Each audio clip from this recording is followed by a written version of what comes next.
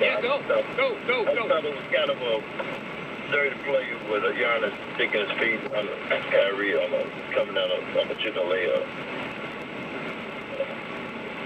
When he was acting his rebound, and it was so, he was looking right in. Yeah, I saw it on a small split screen. I saw some people tweeting what you just said. That it was a dirty play, that it might be a dirty play. I don't know. Is there, at this point, is there a punishment that you can administer for it was dirty? They didn't call a foul.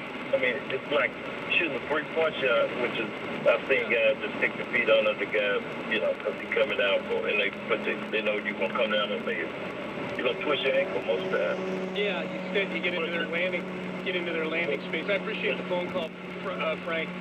I only saw it on a small split screen of show for the rest of you. I did see the reaction to it, and Frank, the reaction kind of mirrored what you were saying, that it might have been a dirty play by Giannis.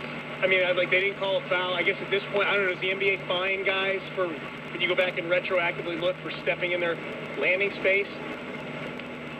And that's more of a three-pointer thing. This is not him stepping into his landing space when he's shooting a three-pointer. So I don't know. I mean, the bottom line is, however it happened, Kyrie's out now. That's what matters. And Kevin Durant is left to kind of fend for himself with these supporting cast guys. All right, let's go to Cleveland. Ross, you are up on CBS Sports Radio. What's up, Ross?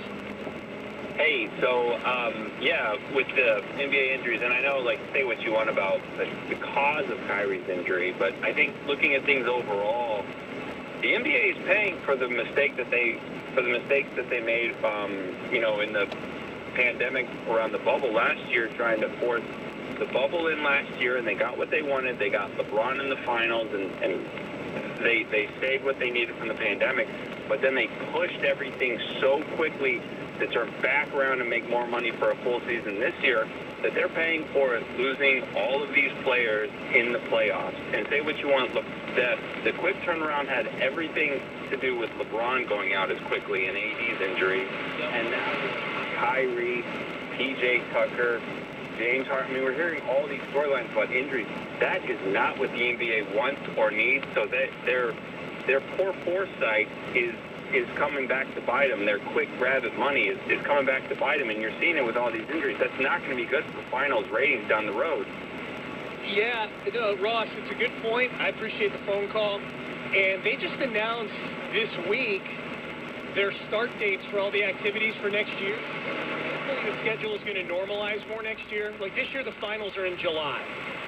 Next year, the finals are going to be back to being in June. Like the schedule's more normalized again.